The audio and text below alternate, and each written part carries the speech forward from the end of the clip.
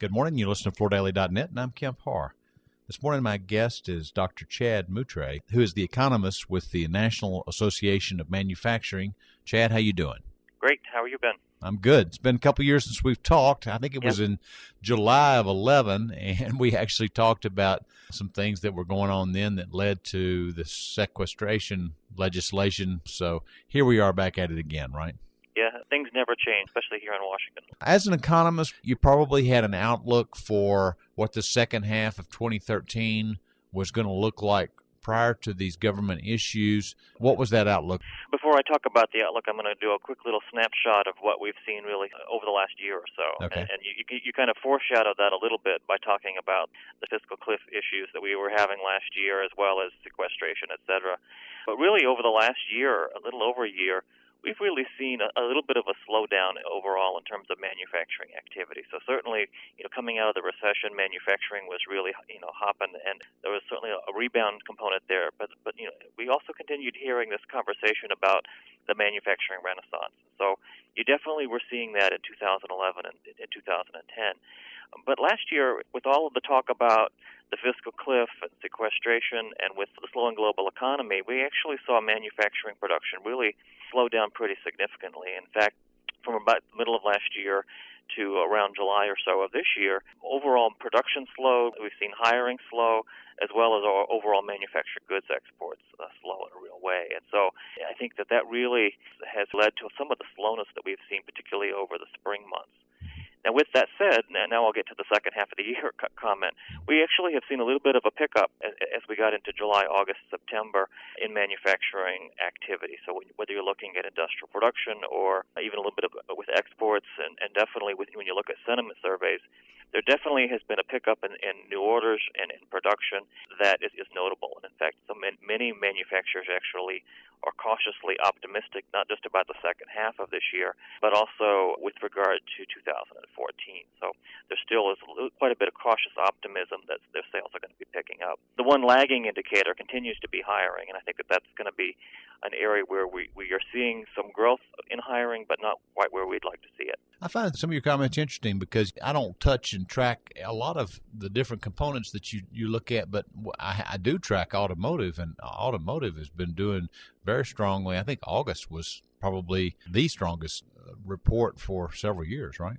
You're right. In fact, autos continue to be one of the huge bright spots for the manufacturing sector. It's really when you take autos or anything in the transportation sector out of the analysis where you start seeing some broader weaknesses beyond the transportation sector. So I think you hit your nail on the head pretty succinctly there, that I think autos continues to be a bright spot. It's going to be a bright spot moving into 2014 even, but it's those broader measures of manufacturing where we're continuing to see some softness. Since we're in the flooring business, we look at housing pretty closely, and housing also has been doing fairly well this year. Yeah, housing has continued to be a bright spot overall, although I think the one thing to talk about when you talk about housing is interest rates. And we've seen 30-year mortgage rates go up a full percentage point since the beginning of May. My basic sense is that you're seeing a little bit of a sticker shock with regard to those higher borrowing costs, and that's led to a little bit of a flatness overall in housing in some of the more recent figures.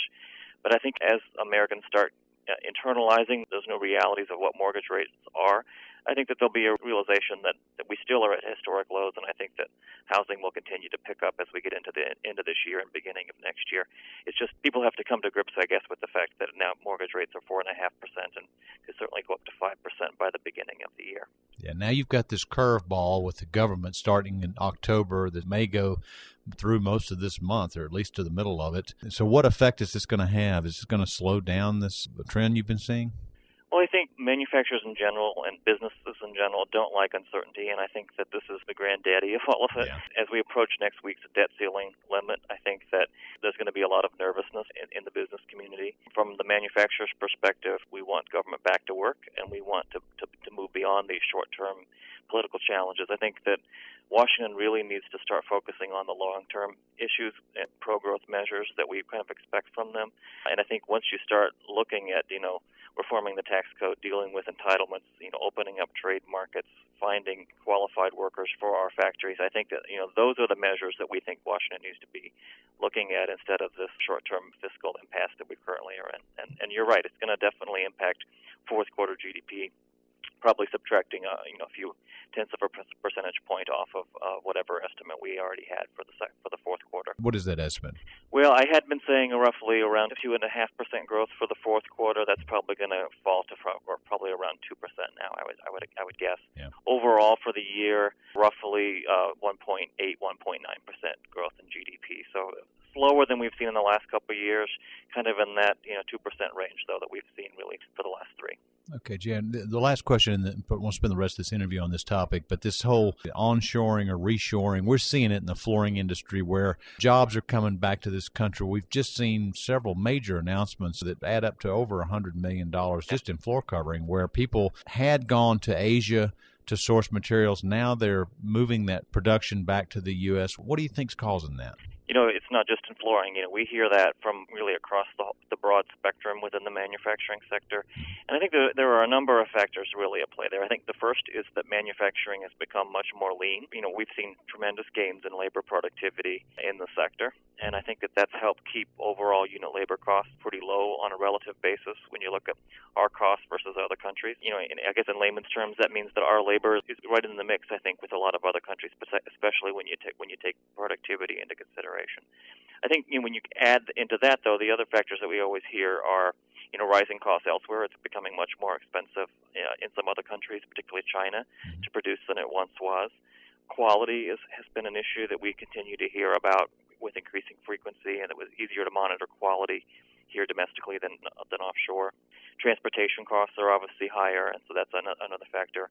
And then, of course, this doesn't necessarily affect flooring, but certainly many manufacturers are benefiting from the increased exploration of shale, and that certainly has lowered natural gas costs for many manufacturers, and especially you're seeing a lot of investment in those areas where they use natural gas as a feedstock, so it's plastics, chemicals, and fertilizers. Do you think that mechanization is also a factor here?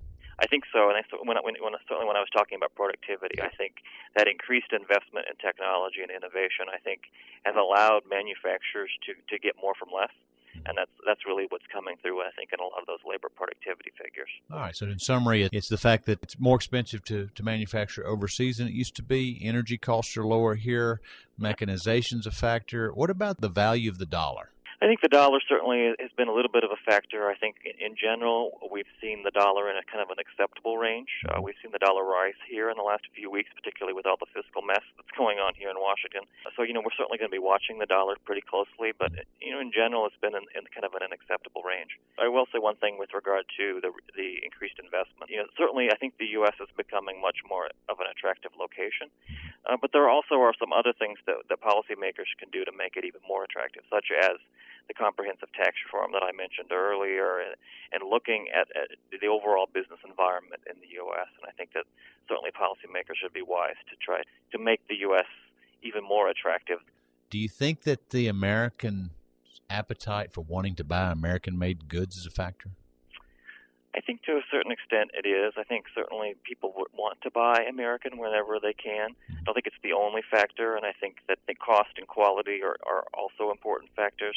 I think the real driving force, though, are those other factors that I mentioned. Certainly, I think there are a few examples where made in America, I think, has gained a threshold, but I think in general, the economics matter. I think if you're going to be moving production to the U.S., it's because the economics work. And I think that's really the overriding factor in the end. Well, Chad, before we go, I do want to mention that you put out a report every Monday morning. What do you call it? The Monday something, right? The Monday Economic Report. So that's very right. well named. Okay. And to get to see it, you just need to go to nam.org, right? That's right. Or you can email me, and we can make sure you're added to the list. Okay, Chad. Well, I appreciate you spending time with us and our listeners. Again, been talking to Dr. Chad Moutray, who has a Ph.D. in economics and is the economist with the National Association of Manufacting. And you've been listening to Kemp Harr and FloorDaily.net.